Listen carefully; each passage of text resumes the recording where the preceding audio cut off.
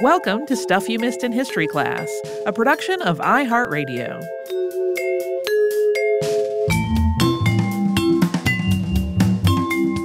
Hello and welcome to the podcast. I'm Holly Fry. And I'm Tracy V. Wilson. Tracy, I have not told you this, but I'm using the podcast for personal therapy. Okay. Here's a thing that I don't know if I've ever told you or not. Okay. You know how there are certain words you just don't like? Sure, yeah. One of those words for me and all of its variations is kissing. Ugh. Really? It grosses me out so bad, and I don't know why. I've never known this about you. I will use any other synonym I could possibly come up with, however silly. I don't know what it is. It's like the French word that denotes someone is going to marry you that starts with an F. I also don't like that word at all, and I don't know why. Okay. It's very strange. I'm not anti-romance at all, but I have clearly some very specific areas where I don't want to talk about it. And this is one. So I'm like, that's not a way to move in the world. So you have to break these issues. So we're going to talk about kissing all day today. It's very kisserson. I read this thing in the Smithsonian magazine in May, and I have been thinking about it ever since. And it was this article about a woman who tried to get people to stop kissing. And it's a great article, but I was like, there's more to this, and I know it. And that article referenced some of the more to this. But I just was like, this is the weirdest thing. And it also, there is a lot of discussion of communicable diseases and people being resistant. And that seemed really, really interesting to me in our world we live in. Sure. But that is also a difficult topic in the world we live in. And this seemed like a nice way to kind of mirror what we've all been living through for a while, right? It's timely. We've been watching arguments about people taking steps to ensure public health play out in terms of whether or not they want to do that, if it infringes on their desires, et cetera. Here in the U.S. and in other parts of the world, that's been going on. But this is an interesting way to kind of look at a similar model that it had much less immediate impact, and it did not involve a pandemic. Yeah. So today we are going to talk about a woman named Imogene Rechtin and her Kiss Not campaign. So in 1910, Imogene Rechtin was at a ladies' function, and she had this moment of inspiration that was brought on by revulsion.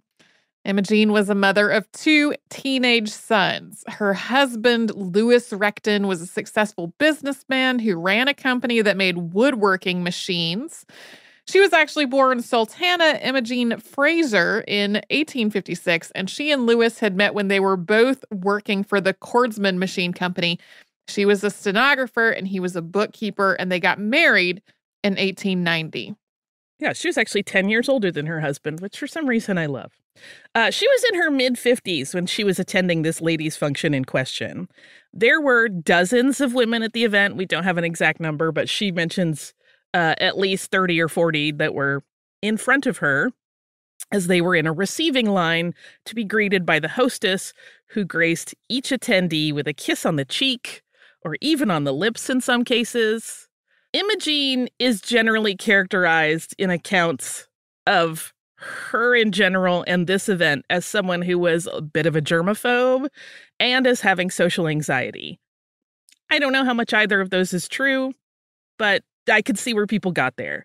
This whole scene, though, made her livid. She did not want to be kissed, and she found herself wishing that there were some way out of such greetings that would avoid appearing rude for wishing to sidestep a social custom. Imogene said herself in an interview later that year, quote, "I was taught by my mother that kissing breeds disease, and I always disliked it." I gotta say, I would not really want to be in a receiving line where either I was kissing everyone or I was being kissed after someone had kissed everyone. I would not be down with that. No. Anyway, so the idea came to her was that a button could be worn that simply read, "Kiss Not." I've had some similar buttons on my body in the last few years. Even if such a button existed, though, she didn't know if people would understand it. So there needed to be a campaign that would educate the public on what this button meant so that people could wear it and be understood. as wishing to opt out of being kissed. We would recognize this today as a pretty normal process of bodily autonomy or consent. In the early 1900s, though, this concept was met with some resistance.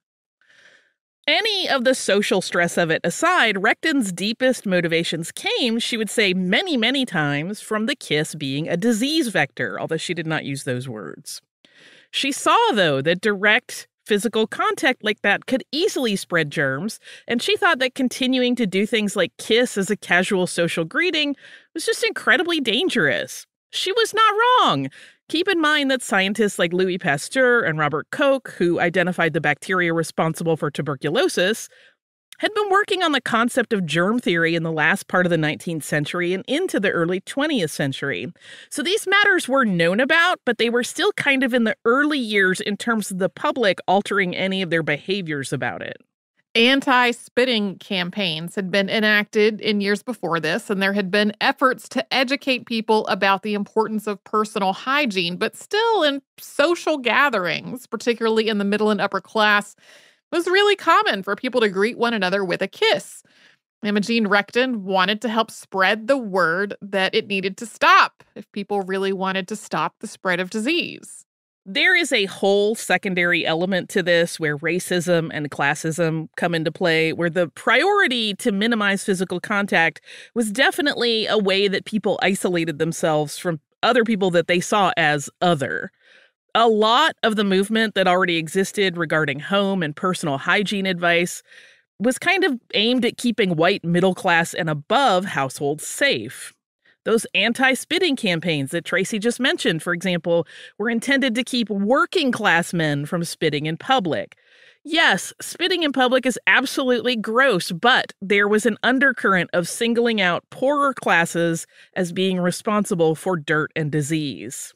And in separating themselves from minorities, immigrants, and people of lower incomes, middle and upper class social circles kind of seemed to think they were not at risk of disease transmission. Additionally, a lot of the advice from health officials regarding what people needed to do to be clean and to stop the spread of disease, these were actions that were just not available to everyone socioeconomically. For example, isolating when sick is great advice and good practice, but how was a person living in a tenement or a multifamily home supposed to do that? It just wasn't possible. So the idea of lower classes being diseased persisted because in some ways it was kind of a self-fulfilling prophecy. If you were living in really close quarters, it was really easy for diseases to spread. Yes. So instead of saying, hey, we should figure out a way to improve the quality of life of everyone, the idea was, let's just not talk to those people or go near them. In 1908, the Philadelphia Dispatch to the New York Herald syndicated a column about doctors who advocated against kissing, titled, "Declares Kiss Must Go." That particular article was inspired by another article, that one in the Monthly Cyclopedia and Medical Bulletin, which was called Kissing, Its Evils and Benefits. That was written by Dr. John V. Shoemaker. Dr. Shoemaker had apparently stated in his work that because kissing involves the mouth, that makes it an easy path for germs to travel to the stomach and lungs. In the article from the New York Herald, another doctor weighed in. This was Dr. Clara Scott, who's described as a homeopathic physician. She states, quote, "The number of diseases which kissing causes is unbelievable to one who has not studied the question. I firmly believe the day will come within a generation when a formidable anti-kissing movement will be established and when kissing practically will be confined to the lower classes, the educated people having been brought to see the evils of the habit. Next to the evil of kissing babies comes the sweetheart's kiss. This is one of the most dangerous of all. A husband's kiss soon loses its fervency, but the kiss of two sweethearts is the paradise of the tuberculosis germ and the diphtheria germ and other germs too numerous to mention. During the long intervals while the sweetheart's kiss continues, one may imagine the various germs rushing backward and forward with unholy glee." This is the longest way to go. Don't have long makeout sessions, y'all. The Washington Times ran a much longer version of that article, which included a quote from another woman physician, this one, Dr. Rachel S. Skidelsky. And she took a more moderate approach to this whole issue, stating, quote, Dr. Shoemaker is right, but let's be practical. It is my opinion that all unnecessary kissing, the kissing without real affection, should be abolished. This would reduce the germ evil to a minimum. So we'll talk more about this tug of war that played out in the press in November of 1908 as anti-kissing advocates and their detractors fought it out publicly. First, though, we will pause for a sponsor break.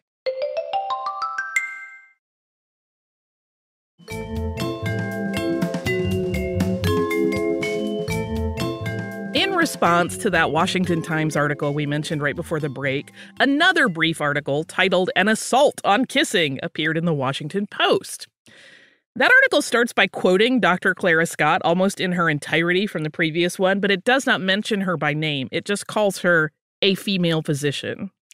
And because her quote opens the article, it kind of seems initially like the write-up is going to be in favor of the anti-kissing cause, but the rest of it essentially tears down Scott's statement and says that, quote, these pestiferous discoveries of modern scientists, male and female, become more and more intolerable. It goes on with the rather cringy proclamation that, quote, kissing is all right in proper circumstances and enjoyable even if the circumstances aren't quite as they might be. I don't know what the intention or meaning of that is, but it just sounded real icky to me.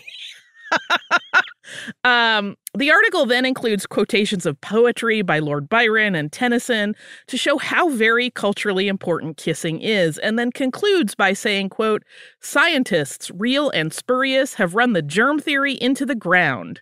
They make themselves preposterous and arouse just resentment in the breast of every right-minded man and sweet-lipped woman. The holiest, sweetest memories of mankind cluster about kisses. The abolition of kissing would mean the blotting out of happiness. And for what?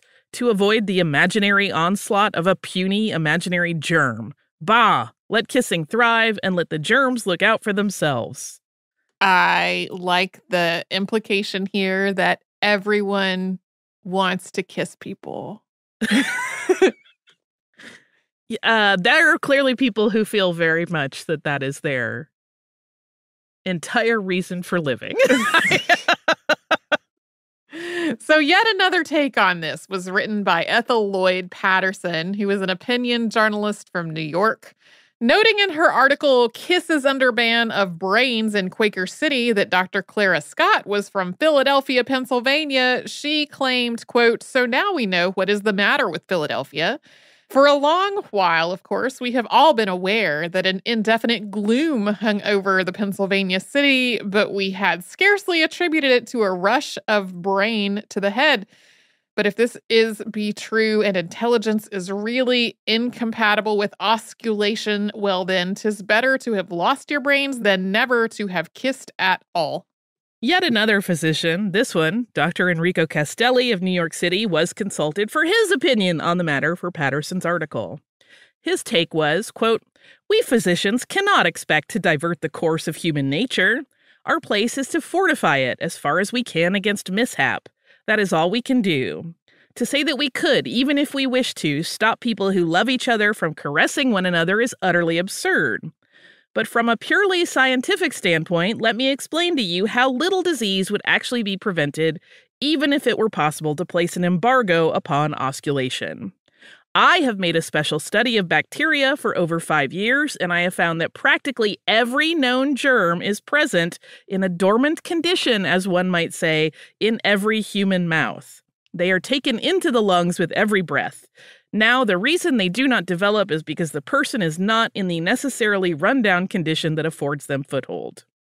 Just going to say Dr. Castelli maybe needed some help from a bacteriologist. That's just my personal opinion on that one. He basically summed up his stance in additional comments as being that the world is covered in germs and you're ingesting them all the time, so go ahead and kiss because, quote, science will never advance, can never advance to the point where contact with bacteria can be avoided. Okay, this is kind of one of the phases of the germ theory of disease where there are people who are like, yes, germs exist, but they only make you sick if, with a lot of spurious qualifiers. Well, it's also that thing where there's not really a distinction between like bacteria and virus. So it's like, you carry all the stuff all the time. And I'm like, my dude, no way. Not exactly. So Imogene Rechtin was starting her social reform effort about kissing at a time when there was already all this arguing about it. In her living room in Cincinnati, Ohio, Mrs. Rechtin launched an umbrella organization for her efforts, which was called the World's Health Organization. This is not to be confused with the World Health Organization, which was not founded until 1948. The World's Health Organization's pledge, written by Imogene, was, quote, "In order to encourage good health and lessen the spread of consumption, I desire to join the World's Health Organization and hereby pledge myself to discourage the custom of kissing on the lips whenever it is in my power." It's interesting that this isn't a pledge not to kiss. It was certainly implied, but this pledge is a promise to discourage others from kissing. Once the pledge was signed and sent back to Imogene's organization, along with a nickel, the person who sent it received their Kiss Not button in return. So one of the things that Imogene did to spread the word was to write articles up and send them out to newspapers. And she also gave interviews. And she got a lot of press. Some of that press was fairly straightforward reporting on what she was doing, but some of it definitely has a mocking tone. But for a brief time, regardless of which flavor you were getting, her message was being spread wide and far. In June of 1910, the San Francisco Sunday Call covered the formation of the organization in a picture-heavy article titled "To Kiss or Not to Kiss." That article opens by saying, quote, "After years of sporadic crusading, a non-kissing organization has been started in Cincinnati, Ohio that is meeting with surprising success." This article states that according to the society's president, there are more than 1,000 members and that the numbers are steadily growing, expecting to have members in every U.S. city within 2 years. As an aside, on that number, there were articles circulating at the same time that said that there were 5,000 members already. Some of this might have been due to papers picking up the story at different times, but there were papers running in June and July of 1910 with each of these numbers. That makes it all a little bit confusing. The number is also just what Imogene provided. It does not seem like it was sourced from anything other than what she said. We're going to run into a lot of that as we go forward. Just heads up. This write-up also described Imogene, stating, quote, "Her name is Mrs. John Rechtin. She is a rather attractive-looking, dark-haired, brown-eyed little woman of about 35 years who long before marriage was diametrically opposed to promiscuous kissing. She began to preach her doctrine to her husband, won him to her way of thinking, and then started on her friends, with such success that the World's Health Organization was founded, and she was enthusiastically elected its first president. As a note here, if you have been listening and doing math, her husband's name does not appear to have been John at all. It was Louis, but she was also in her 50s, so not 35. This article clearly pretty light on fact-checking. So now to address a question you may have at this point. It is not clear if Imogene and her husband kissed. That may sound unusual, probably because it's such an intimate thing to ask a married couple. It seems like a lot of reporters just came to their own conclusions about this and then went to print with them. Some write-ups during Imogene's relatively brief crusade state that she did not kiss even her husband, and others, like the one we just read, are more careful to frame her position as being against promiscuous kissing, which makes it sound like she would not have been opposed to a smooch with her husband, just not maybe a whole lot of other people. Holly never came across a definitive statement from Imogene Rechtin herself on this matter, so we don't really know. She did state that, quote, "It is impossible to get lovers and sweethearts to realize that they must not kiss each other on the lips." Kind of makes it sound like she was against kissing on the lips in all contexts. But, I mean, those romantic scenarios she just described there, that she didn't list marriage as one of them. Your guess is really as good as ours on this. Yeah, I think that's one of the reasons that her story did get so much coverage, is that people like to speculate on whether or not she had like a marriage with no affection or not. It sold papers is the bottom line. On that same note, we should point out not all of the people in the anti-kissing movement were against romantic kissing, even like by couching it as saying, listen, that's not going to happen. Presumably they intended that to be with consenting parties involved. Some of these people were exclusively focused on the kissing of babies and children. Babies, of course, do not have fully developed immune system, so there is legitimate danger in having random people kiss them, particularly on the lips, which was apparently pretty common practice in the early 20th century. This is gross to me for so many reasons. Like, strangers would kiss babies. Yuck. No. But also, babies are drooly messes, and I wouldn't want to kiss them anyway. No shade to your baby. They're all like that. I was like that as a baby. Just the whole thing seems very gross to me. Kissing of young children, of course, was also problematic, both because it spread disease and also because a child simply may not want it. So there were people both within and without Imogene's World Health Organization who really were only advocating for refraining from kissing kids. Next up, we will discuss Imogene Rechtin's month-by-month plan to eradicate kissing and thus, she thought, disease. First, though, we will pause for another sponsor break.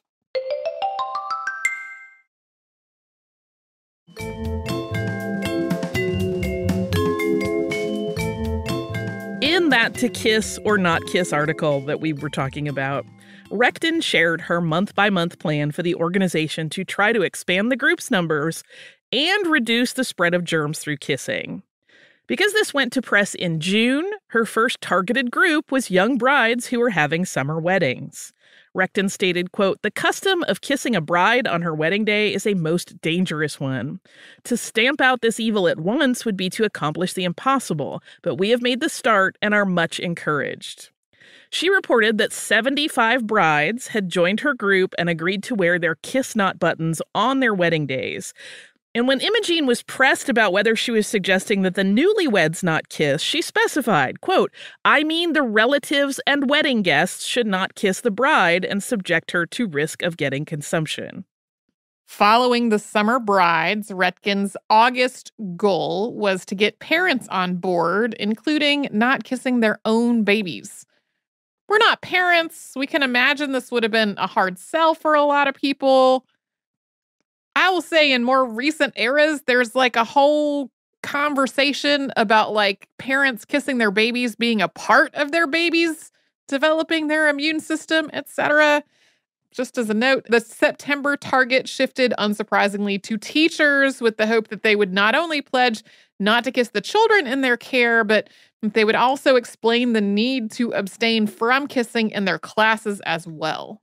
In October, the organization planned to reach out to street cleaners and laundresses. The logic there was that these were occupations that often came in contact with a lot of people's potential germs, so they would be inherently invested in spreading this anti-kissing message. November would be all about women's groups, including church clubs, literary clubs, and game groups. And the hope there was that they would all start to wear their buttons to gatherings as a way to normalize social events without kissing as a greeting. For December, you might be thinking that family gatherings might have been Imogene's game plan, but nope, weddings again. Since winter weddings meant big gatherings, it was essentially a repeat of her July plan. Rechtin is also quoted in this article as saying, quote, "My life for just one kiss sounds thrilling in romance and poetry, but disillusion is found in the hospitals, whence lovers follow each other to the grave in a few short months." There are quotes from other women on the matter, which shows that most of them are really only concerned about children and babies. Mrs. Philip von Valkenburg said that, quote, "I don't think life would be worth living without kisses. Of course, I don't believe in promiscuous kissing, which cheapens the value of the kiss, but it is silly to talk about discouraging all kissing." Miss Albert Hill, quoted in the article, made the case that telling people not to do something just made it more alluring. But she also mentions that she was raised in Japan, where people simply, quote, "don't do such things." Mrs. Belle de Rivera of New York thought organizing anti-kissing drives was simply silly. Mrs. William Cummings Story admitted she hadn't really thought about it much, and Mrs. Harriet J. Wood thought, quote, "the practice of kissing is altogether too extensive." She qualified that by adding that parents should absolutely be able to kiss their children and that young men and young women, quote, are old enough to look after themselves. Although my favorite response from this gathering of quotes from women was from a Mrs. Ida Husted Harper, who told the inquiring reporter, quote, if women could vote, they wouldn't be worrying their heads about being kissed. This is like the get off the internet. 100%. We have bigger fish to fry. Get out of my face. So this full-page article also includes images of couples kissing with captions that definitely seem intended to mock the anti-kissing cause. So things like, this may mean tuberculosis, and my, what a chance for those awful germs. These are editorial choices that are worth examining because though just about all of these women that were quoted were not really worried about romantic kissing, that was what the paper chose to focus on for all the visuals. There's just not a single image of a baby or a child other than kind of a menacing-looking Cupid. That Cupid scares me. It's not cute. Sorry to throw that illustrator under the bus, but that Cupid is frightening. The same month that huge spread was published, the Washington Post consulted a physician named Dr. Harvey W. Wiley, chief of the Bureau of Chemistry at the Department of Agriculture, to get his thoughts on kissing and germ spread. His answers are kind of salty, and they're dismissive of Rechtin's group and its efforts. He told the Post that he had never seen a single instance of kissing being the cause of transmission of a deadly disease. He stated, quote, a society for the prevention of kissing is nothing less than a society for the prevention of pleasure. Just imagine yourself in a kissless courtship. Can you contemplate a more uninteresting predicament? I have feelings about Dr. Wiley, and they're not kind. Yeah, me too. I want to introduce him to like the married asexual people I know. I'm not saying no asexual people ever kiss, but it's not necessarily a prerequisite in every relationship. Well, he's also, if you read more of that, it sounds almost a little predatory and yucky of like, men should just be able to kiss women. And it's like, oh, Dr. Wiley, yuck. I don't stick to the Department of Agriculture, please. Thank you. Yeah. Anyway. During the summer of 1911, Imogene pushed hard for teachers to pledge that they would not kiss their students when school returned in the fall. This is not salacious. She was talking specifically about teachers of really young children like kindergartners, and when she spoke to the press on this matter, Mrs. Rechtin was quoted as saying, quote, teachers and pupils will both benefit by it. A sweet-faced kindergarten teacher kissed her pupils goodbye, saying, I'll take a good rest this summer. In the fall, I'll give you more games. They tire me now. She died of consumption in the middle of August. Were the children exposed to consumption? Had the disease been diphtheria or smallpox? Would they have been exposed to it? Since you cannot quarantine against consumption nor vaccinate against consumption, how will we control it? It takes whole families to the grave. Teach the little ones to quarantine their mouths. Okay, so Imogene, as we've been saying, was not wrong that a teacher kissing children could be a disease vector, but she also seemed to really like to tell these stories that had no verifiable sources, which could not have helped her campaign. In the case of that example of the teacher who died of consumption, she doesn't even give a vague location, and one would think if there were a known potential outbreak, she might want to use her platform as an advocate being interviewed by a newspaper to alert the community involved. She also, in that same article, quotes a prominent physician, but she gives no name. And according to this anonymous physician, quote, if one of these buttons could be put upon the bib of every newborn baby and worn till the child is 80 years old, there would be more old people than there are today. That particular write-up also includes a favorite quote of Imogene, who was quoting someone else. She says that the group's health officer's motto is, quote, kiss only your enemies. I want that on a shirt. Kiss only your enemies. It sounds wonderfully evil. Imogene always had this steady stream of information to share that had legitimate scientific merit, but again, she also always went to extremes to make her point. Take this story that she told in 1910. Quote, I know of one instance in a suburb of this city where a young woman was a sufferer from tuberculosis. The young man who called on her was well and strong. He became infected during the courtship, and our investigation shows that the infection was caused by kissing. They both died before the date set for the wedding. Again, no specifics. No other record seems to appear of these people. And as a consequence, the press really started to skewer Imogene with these outlandish cartoons that sometimes went along with these stories that featured things like all manner of contraptions to cover young women's faces and make sure that they could not be kissed. In 1911, she gave this statement, quote, "In the case of smallpox, the disease shows quickly after infection has taken place, but in consumption it does not. Therefore, do not kiss anyone. You are not sure by looking at a person whether he has consumption or not. He may not know it himself. Sometimes he is able to attend to his regular duties till the last. If with the expenditure of $30 million, as was spent last year to conquer consumption, to say nothing of the heartaches for the loved ones gone forever, we could say we are now rid of the disease, then the crusade against it would die a natural death. But with all this expenditure, we are still in the midst of it." Okay, that $30 million number. I don't know where she got it. I could not find a single source for it. One outlet actually seemed to doubt her and printed it as $30,000. All of the others that I saw, and there were quite a few, had the $30 million number, but again, I don't know where she pulled that from. And if you look at national mortality statistics for the U.S. for the years from 1906 to 1910, yes, the number of tuberculosis deaths went up from 75,648 reported in 1906 to 86,309 reported in 1910.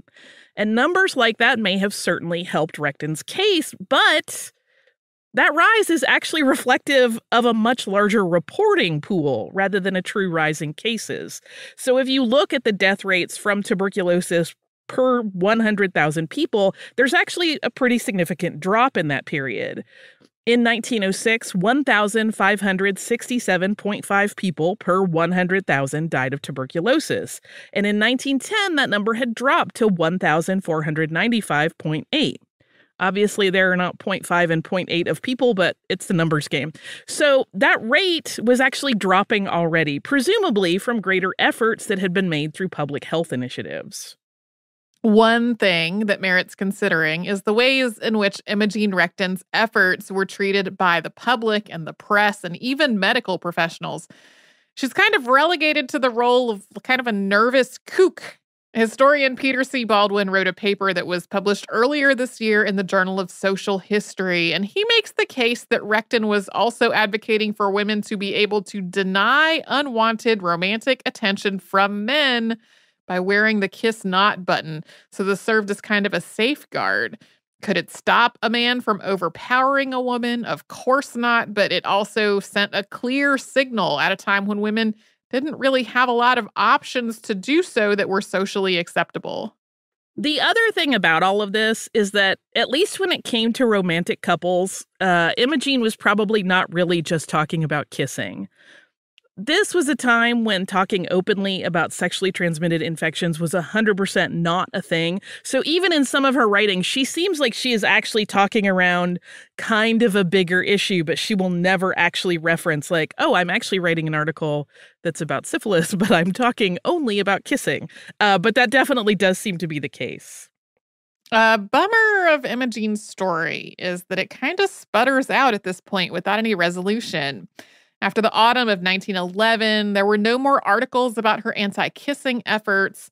There were some people who carried on the cause, but they weren't Mrs. Rechtin. She worked with her local suffrage groups and other women's groups in Cincinnati, but nothing that ever gained her the kind of attention or scorn that the kiss not message had.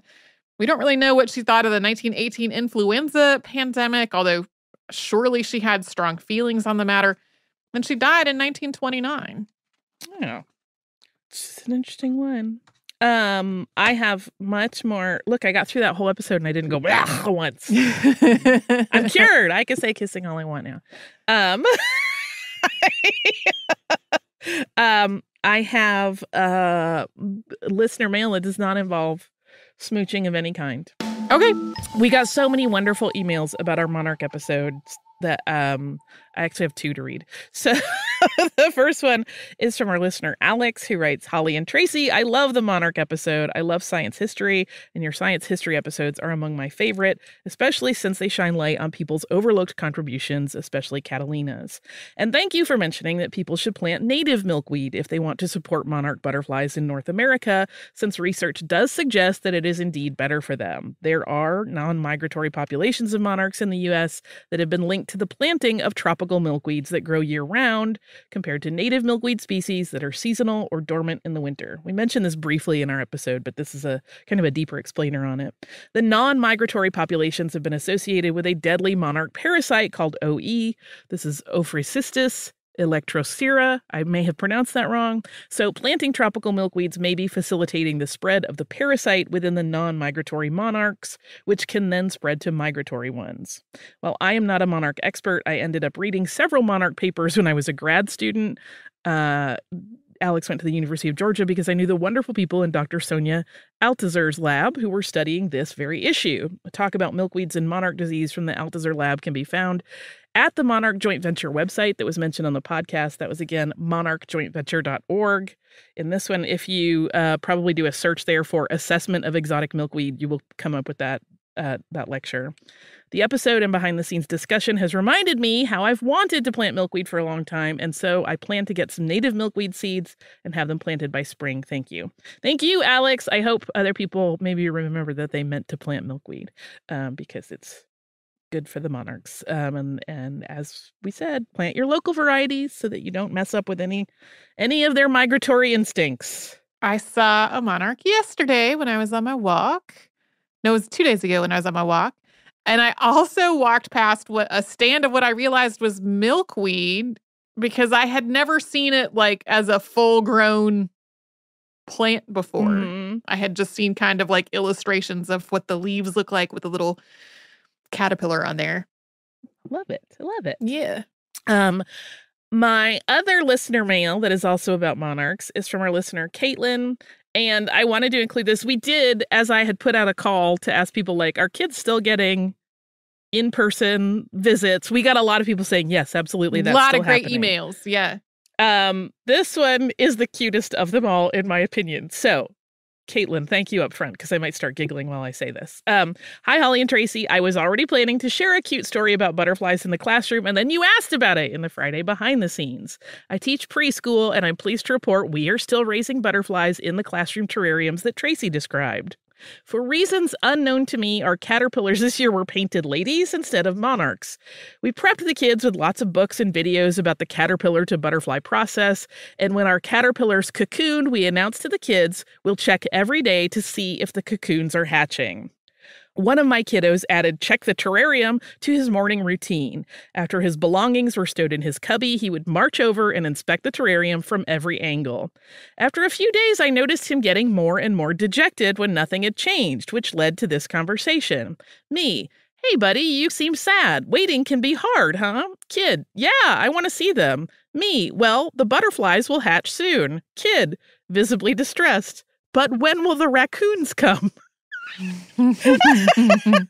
The entire 2 weeks that we had been discussing caterpillars, cocoons, and butterflies, he had been hearing raccoons instead. I'm not sure exactly how he expected them to fit into the process, but boy, was he disappointed to learn that raccoons are rarely involved in butterfly transformations. As always, thank you so much for all the work you put into the podcast. It's one of my favorite parts of the week. Caitlin, that is hilarious. Yeah, I read that and I had a good chuckle. When do the raccoons come? Listen, I understand wanting to see raccoons. They're real cute. I also am just going to give a thanks to Chad for sending us not really an email of information, but just pictures of the adorable Heidi and Max, brother and sister kitties who look like trouble and apparently love attention, as well as the kitty Siren, who just is like, I don't know, magic to me. Siren looks like a dilute tortie. She's mostly gray, but I see some little pale buff color patches, which means, and Chad mentions she has grown up to be absolutely unstoppable. She goes where she wants, when she wants. She was a tiny kitten that they rescued, and that sounds right for a dilute tortie. So thank you for taking care of beautiful kitties and giving them attention and rescuing them, and for sharing them with us. Thank you to our listeners that have written in about monarchs. As I said, during that's a subject that is near and dear to my heart, so it makes me happy that, one, kids are still getting that education about them, even if sometimes raccoons get involved accidentally, and two, that other people respond so much to that important cause, and I hope everybody is investigating their local milkweed. If you would like to write to us, you can do so at historypodcast@iHeartRadio.com. You can also find us on social media as Missed in History, and if you have yet to subscribe, get on that, easy peasy. It is super simple to do on the iHeartRadio app or wherever you listen to your favorite podcasts.